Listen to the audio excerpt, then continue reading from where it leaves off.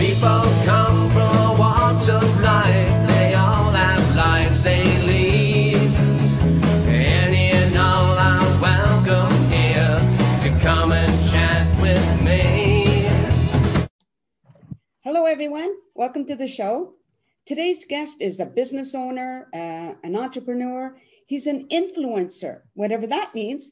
I'm really anxious to find out. Ladies and gentlemen, please meet Chris Gauthier. Chris, welcome. Hello. Hi, everyone. So, thank you, Nancy, for having me. Oh, for sure. It's my pleasure, for sure. So tell me what businesses, I think you own more than one. Am I right about that? No, I own Memento, or I'm the president of Memento Mori Studios, and we have a second location in Chilliwack that opened just about 7 weeks ago. So there's a second location, but it's all Memento Mori Studios. In Abbotsford, we offer tattoos, piercing, and fine jewelry, and in Chilliwack, it's piercing and fine jewelry without the tattoo side. Oh, okay. So when did you start that business? We opened about almost 10 years ago. It was June 2011 we opened, and then about 6 years ago, we relocated from a 1,200 square foot studio to a 5,500 square foot studio that we've been in since. So do you yourself perform the tattoos, or do you hire other people to do that? I myself am more of an entrepreneur, business person, management. My wife is a tattoo artist, and so we have a team of tattoo artists that we've curated over the years. A lot of great, talented professionals, but I run the with 8 tattooers and 2 piercing departments, I run all the back end stuff, and that takes a lot of my time. I see. Okay. Now, I read that you're an influencer, and what does that mean? Well, it's just a term that's kind of being tossed around that essentially it can mean a lot of different things, but it's for me, I think that it probably is just a way of describing the way that I like to connect people and within the community. Like, I'm a big believer in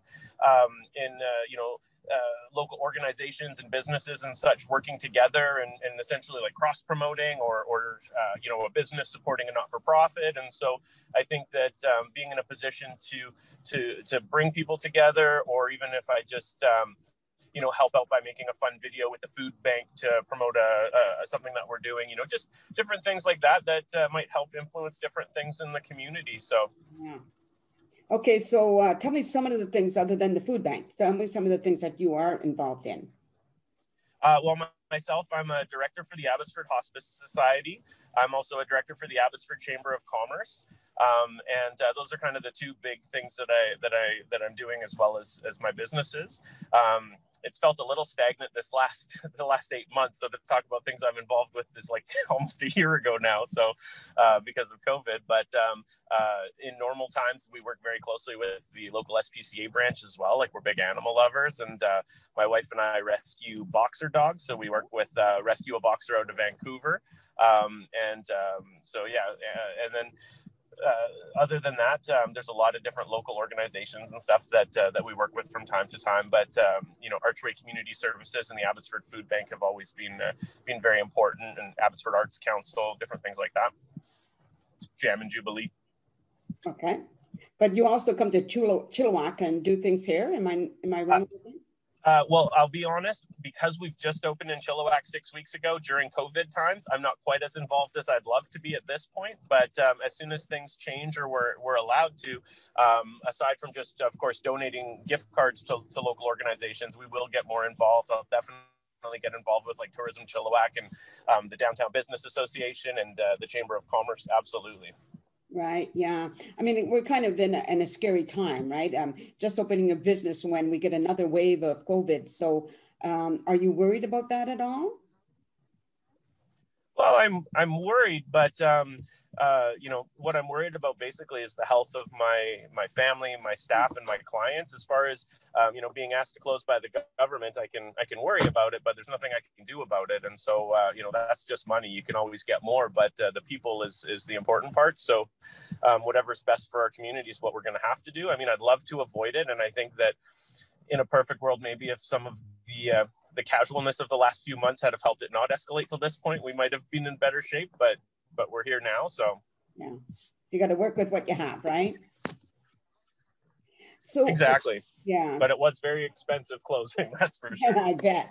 Okay, so let's backtrack a little bit. And when did you get involved in dog rescuing? Well, the boxers especially. When did that come about? It was basically what happened is maybe 14 years ago when my wife and I got our first house. She said, as soon as we get a house, we're getting a dog. And I had not really had dog experiences, but she always grew up with them. And so she just had her mindset that she wanted a boxer, and I wanted a bulldog. But, we got a boxer. And so not knowing much about it, we bought a puppy from a boxer breeder. She was amazing and had some few health issues over time. But a few years after we had her, we decided that boxers were better in pairs, and we thought a brother would be good. And so we rescued our first boxer through the organization. He was an older fella, and basically he was in a kill shelter in California, and basically like the day before he was scheduled, the rescue had brought him up, and we had a home, and so he was with us. And unfortunately we had him for a fairly short time. I think it was about 7 months, because he was so old, and there was something internally that wasn't working. And then shortly after, we got another older male, and then we got a slightly younger male the most recent time. And unfortunately we found out shortly after that he had cancer issues as well. And so right now we have a 1.5-year-old puppy and a 6-month-old puppy. So we are taking a break from the rescues because it was a little hard on the heart, but that's how we got into boxers, and they've all been boxer dogs. So right. Okay, it seems like you and your wife both are very passionate about a lot of different things, right? For sure. So do you have any, coming up, any new plans coming up? This, by the way, just this will be airing in January, okay? So I'm not sure the exact date yet, but it'll probably be early January. So do you have anything coming up, do you know of, around that time? Well, a big thing for us was getting the Chilliwack location open.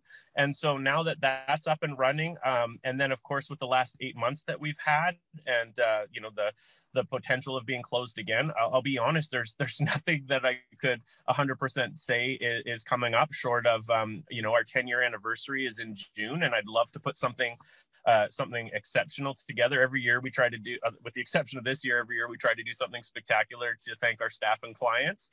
So, early in the new year, hopefully, depending how things are going, I could make an announcement about a June thing. Otherwise, it'll be online.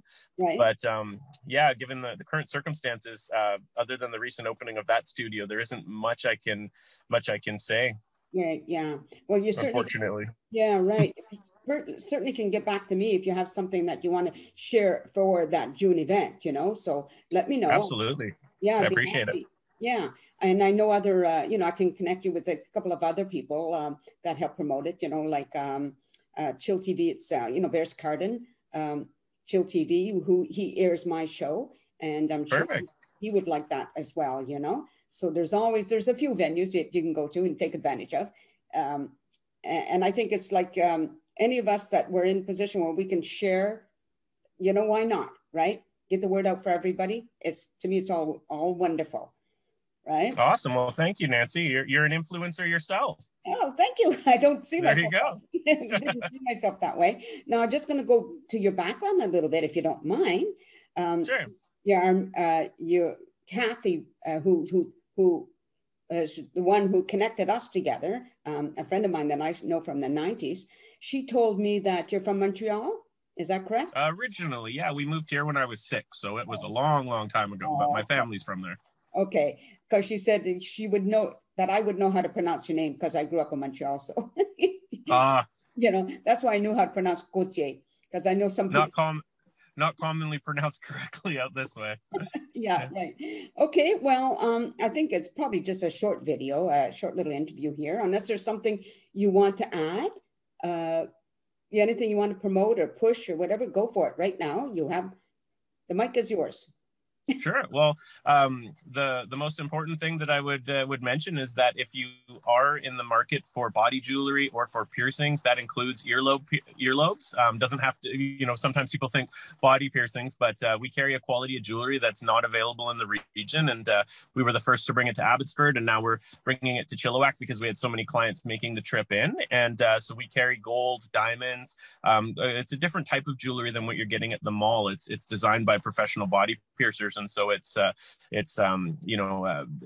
really, really good stuff. Everything is hand set by jewelers and hand polished and such. So if you're in the, check out the District 1881 in the downtown Chilliwack is the new project that we're a part of, and love the beautiful store. The heritage of that area is amazing. And so stop by and visit, or if you have any questions, give us a call or check out FraserValleyPiercing.com. Our website has a lot of great info. But we'd love to say hi to some new people in Chilliwack that haven't visited before. Okay, you want to repeat your website again, please, for everybody? Yeah, it's FraserValleyPiercing.com. Okay, so that's how they can get a hold of anybody there that can answer their questions, any questions they have, right? For either. Absolutely. Okay, great. Well, thank you so much for doing it. Now just stay there while I just say goodbye to the audience, okay? Perfect, thank you. Okay, everybody, thank you for watching. I hope you enjoyed getting to know a little bit about Chris Gauthier and some of the, check out his studio, his piercing studio, a tattoo piercing studio. Sorry about that. And in the meantime, stay safe, stay healthy, and peace out.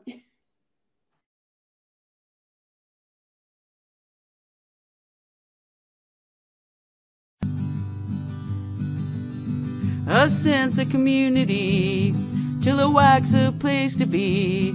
A sense of community where you're free. Rolling through the mountains, rolling through the valley, rolling through paradise with me. It's multicultural, you're sure to see it all. Chilliwack's the place to be, you'll see. Come party in the park, go dancing after dark. Chilliwack's a place to be, you'll see.